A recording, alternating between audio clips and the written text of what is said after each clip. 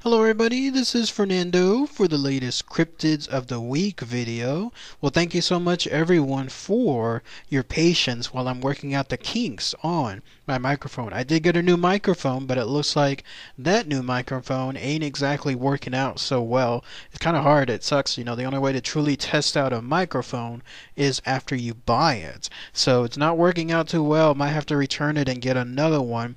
In the meantime, I'm hoping that my old microphone here that I still have is still sounding good. After doing some tests, it looks like it is. So I'm going to try to use it as much as I can while I'm getting another one sometime soon. But as a thank you for your patience, I decided to do another cryptid of the week for you here. This random page selection from the cryptids.wiki.com website came up with this. It's yet another Loch-Ness type cryptid. But this one actually has some pretty interesting information. Number one, according to its age, it could be one of the oldest Loch Ness type monsters around. And then number two, it also has a very specific spot that you can find it. You know, I love those particular cryptids.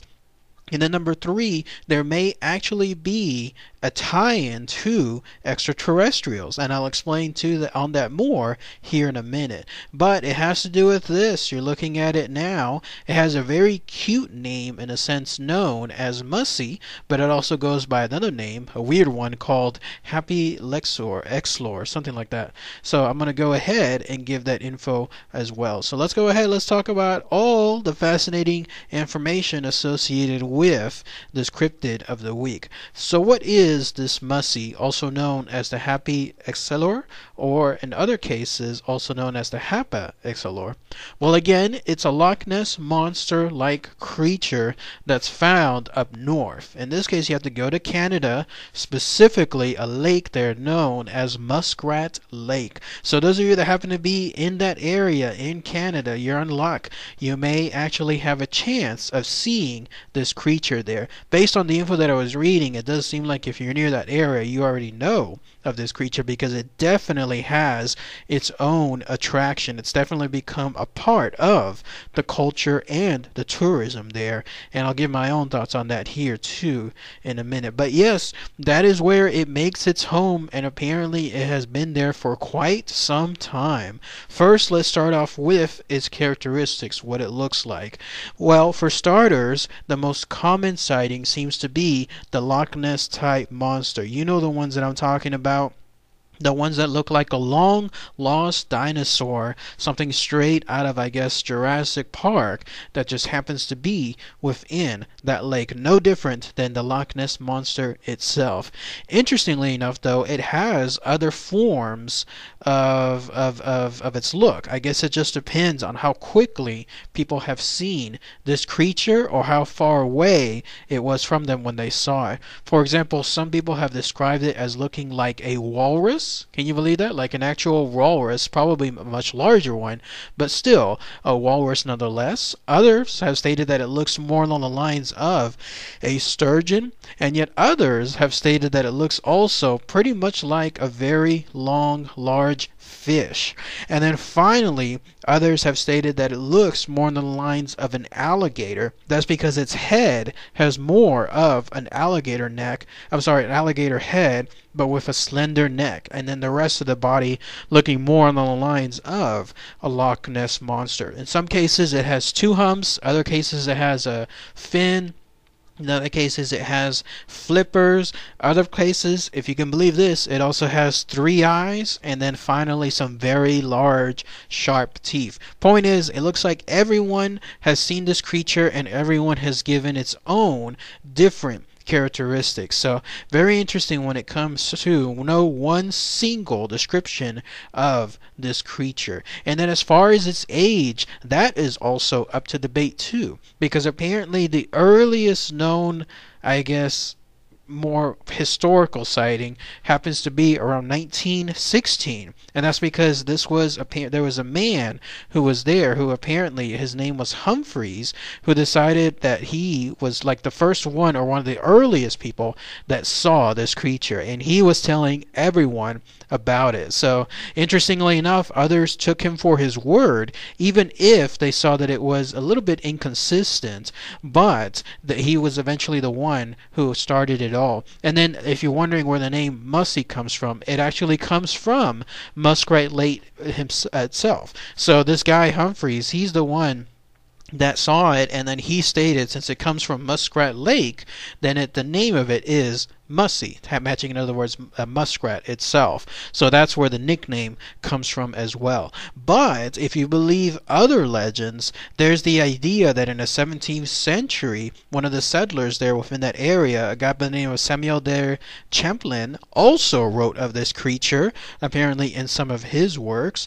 And if you go even further, there's certain lore that some of the earliest known residents, some of the earliest known ancestors within the actual area there, 10,000 years ago no less, were describing this creature's existence. So this is either a very, very old cryptid, which some people truly believe it is just one and it has existed this entire time, and then others mention that it's more along the lines of a species, and what people are seeing is one Mussie after another, like one being born, another one from a family being born afterward, and so on. So that way it looks like it's just one, but it's in fact a consistent family of them that are just outliving each other. I tend to follow more along this line because even some of the oldest creatures on this planet, they're not going to reach 10,000 years of age. So something like this, where it's just a family of them,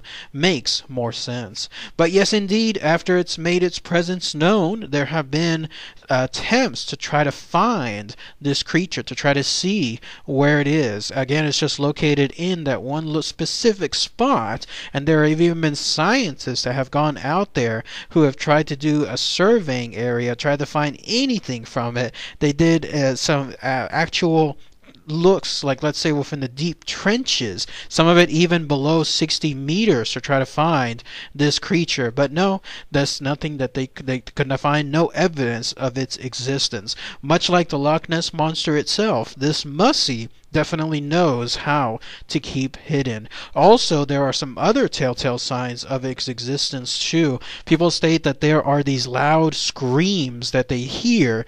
They sound like your average, like if you were to take a stereotypical sea monster like sound from a movie, like a large, probably billowy, just very frightening roar.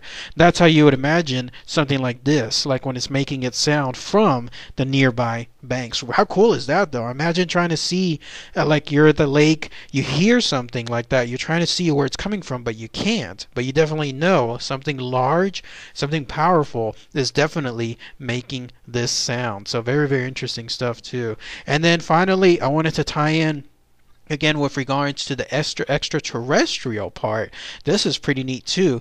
Apparently there's a legend there that states that there was a bus driver for the Atomic Energy of Canada, presumably that's like a department or somewhere nearby the area there, but they saw an extraterrestrial spacecraft, a UFO itself, landing near a spot on a hill by that very specific lake, and then it left thereafter. In fact, if you go there to this day, you can apparently see an outline made from the landing, which is a telltale sign from other UFO landings. You know how you always hear those stories that like patches of grass just stay as like they stay burned or they stay non-living afterward. Nothing else grows within that very spot itself. So could this UFO have been tied to Mussie? Was it something that it brought along, or was it something that it in turn was observing within the lake? That's also something interesting to think about. 2 for 1 essentially when it comes to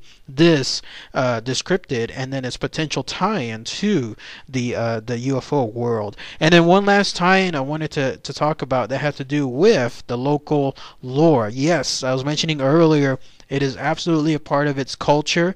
Anyone that's from that area, let me know. I mean, how popular is this Mussie? Is it something that's just there? Lots of shops around, lots of tours, people ready to give souvenirs. The reason I mention all this is because I think also its existence ties in to that tourism. It's just nature. It's just business. Whenever you have something that can be considered pretty popular or a way to bring in more people, especially people with nice tourism dollars, you can't just help but feel that, maybe they'll be happy to say, this is the lore, this is the legend of Mussie. You may catch Mussie. You may see a sighting of him or her. And if you do, then great. But if not, here's a nice little trinket that you can buy. So I think part of its existence also ties in to that fact. Nothing wrong with that. I mean, it's all fun. Every time I go on my own tours, and I see certain spots that have, like, let's say, more lore, mythic, or legends to them, there's always some nice souvenirs to buy. But in this case, I do believe that it's probably 50-50. Like, in this case, of its existence, and then also the fact that it's just its own existence because of tourism. So that's just my thoughts on that too.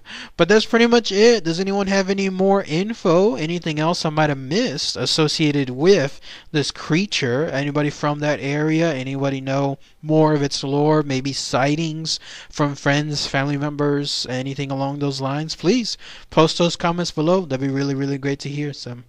All right, everybody. Thanks again as always. Take care.